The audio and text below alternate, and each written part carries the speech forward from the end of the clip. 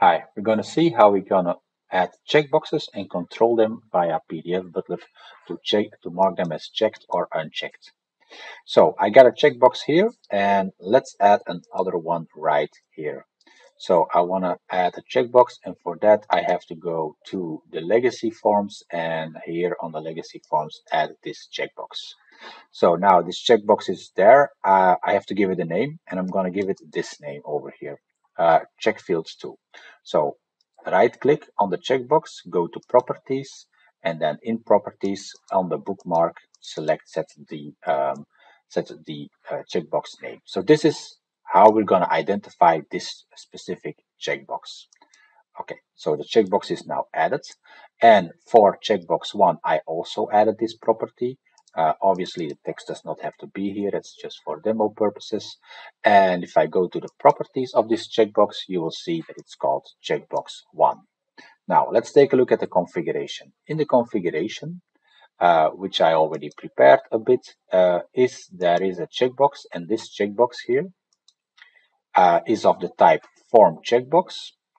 And the merge field is checkbox 1, so that's the exact merge field as we have put here in the bookmark, checkbox 1. And then we're going to decide when to check it and when not to check it. In this case, we have here, we decide on the amounts. It's the amount of the opportunity, and the opportunity amount has to be bigger than 50,000. So that's when the amount is bigger than 50,000, it will check the checkbox. Now let's add a second checkbox. The second checkbox is actually a little bit more sophisticated because we're going to add this checkbox in a row that we are going to repeat.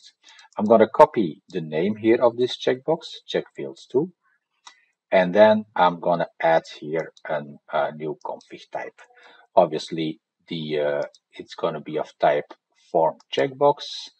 It's going to use the parent data source because that's the one of the table row that we are repeating. So I just want to keep in that one. Okay. And now we have added the checkbox, but we didn't add any criteria yet.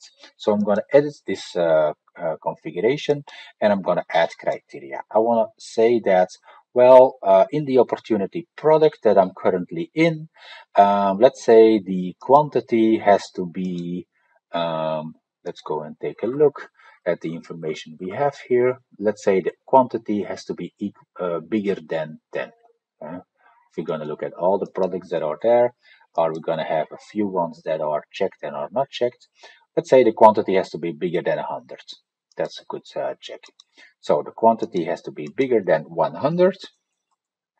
Okay, and now if I save this configuration, now I'm going to go to my opportunity here, and I'm gonna run this one. So let's take a look. So we expect the first checkbox to be checked. Yes, that's true. The checkboxes for the solar panels, Canadian solar panels, well, those are 5,000. Those are checked, obviously. Then we have another Canadian solar panel unchecked because, yeah, this one is only 100, and we said bigger than 100. And then all of the bronze solar edge, this one, the installation, composite product, all of these ones are checked. So this looks perfect. We did exactly what we wanted to do.